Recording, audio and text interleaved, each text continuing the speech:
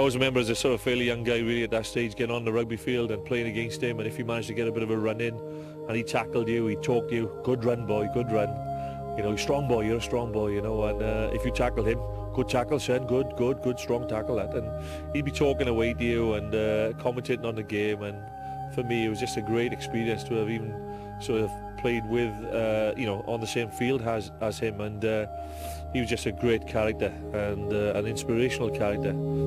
He worked with me. Peter O'Toole thought the world of him, and he was doing a film with me and Peter O'Toole, and Peter O'Toole sort of asked him, who are you? He said, well, Ray. He said, where are you from? He said, Llanelli. He said, oh. And it turned out that Ray Gravell was Peter O'Toole's favourite rugby player, and throughout the whole film Peter O'Toole wouldn't move without Ray being with him.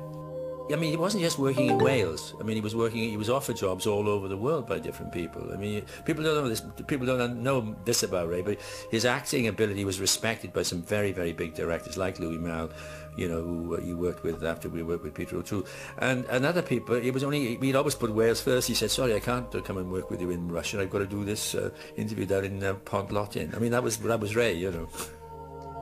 One of the greatest memories I'll ever have of him is when he played for Wales, stepping out from the actual dressing room into the next room, the showers, the toilet area, spending an hour in the toilet singing David Ewan songs till he drove us nuts, but then putting the jersey on and looking in the mirror and the three feathers there, probably thinking of his father and mother, and he'd look at him, a tear in his eyes, and God, I tell you what, he was ready to go out and do battle for Wales.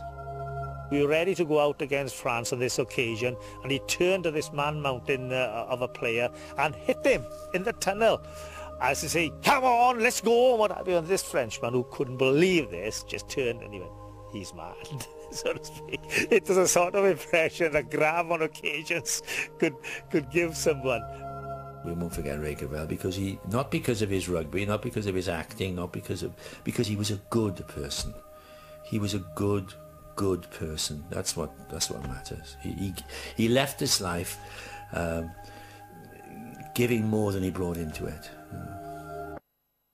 Please rise as we toll the traditional 10 bells for a wonderful man and Welsh hero, Ray Gravell.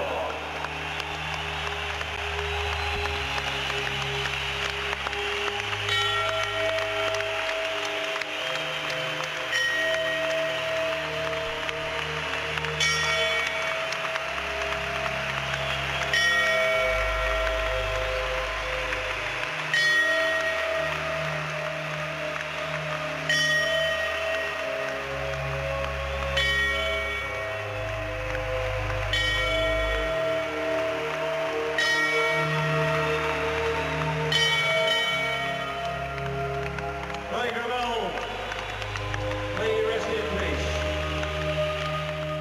Fi neb eriod yn fwy o Gymro, neb balchach o gario'i Gymreictod ar draws y byd. Ond byd Ray oedd mynydd y garreg, yno y cair llynyddwch, ac mae'r golled yn ddwysach fyth wrth ystyried fod un oedd cyment o ŵr i filltir sgwar wedi marw ar dir estron, mor bell o'r mynydd, mor bell o barc ystradau.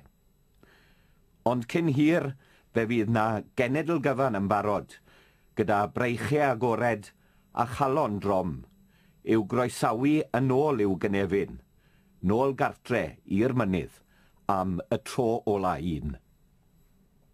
There never was a prouder Welshman, none prouder to proclaim his Welshness to the world. But Ray's world was mynydd y garreg, and there's added poignancy, added sadness, that a man who so loved his homeland should pass away on foreign soil, so far from the mountain, so far from Stradey Park.